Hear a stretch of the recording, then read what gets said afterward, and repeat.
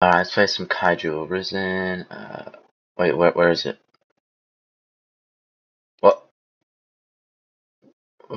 What's this? Alright, guys. So Kaiju Arisen for some reason it's been shut down, but I don't know if it's permanently shut down or not. But I think what this means is either one, the devs have taken it down for some reason, or two, which I hopefully it's not. This is not what it means.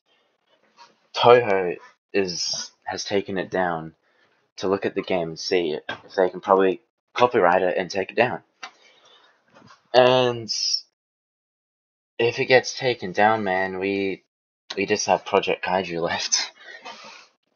Hope it doesn't. Yeah, this is it. Bye.